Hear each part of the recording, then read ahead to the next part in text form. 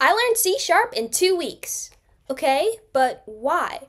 Well, if you watched my previous videos, you've probably seen that I recently got a new PC and a new VR headset for my birthday because I wanted to learn how to code VR games and how to make 3D games in Unity.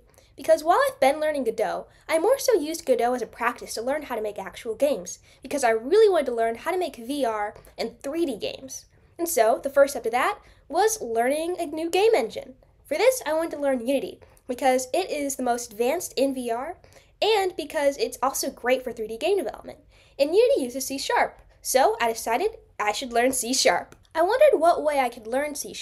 The first, of course, was YouTube, but it's not always the best way. It's kind of unorganized, and it's a lot of searching around trying to figure out what you want. The next way was Udemy, but I've already done that before.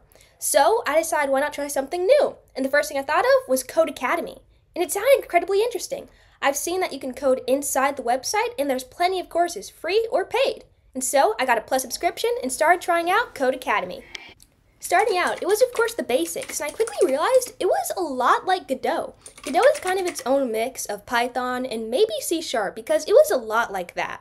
I realized a lot of these concepts were a whole lot like Godot, and so continuing through, I realized that it was incredibly easy. I also realized that with Codecademy, there's no video tutorials at all. For the most part, it's just reading, and sometimes they add video tutorials for the projects, but if you were just doing lessons, there would be no tutorials at all to help you. For fun, I decided to compare learning in Codecademy to learning on YouTube again, and I found out pretty quickly two neat things. One was that in Visual Studio Code, you don't get everything already set up for you. Codecademy already gives you things like using system, that way you can just jump in and start coding. But in Visual Studio Code, you do have to do the initial setup.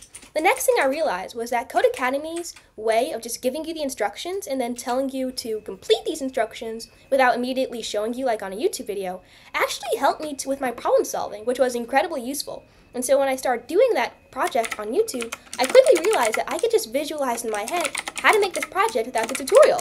And I did! After that, I continued with Codecademy. And I realized that with projects, they were, for one, incredibly fun and useful, and kind of more real-world application projects, things that you could really see yourself using once you're finished with the course.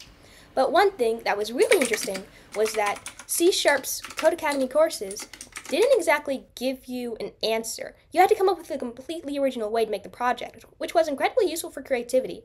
But if you did get stuck, it was a little bit hard, because some of them had videos, but some of them didn't. And I guess you could say that this is sometimes good, because it does help you to figure it out yourself, or maybe figure out how to Google an answer to your problem.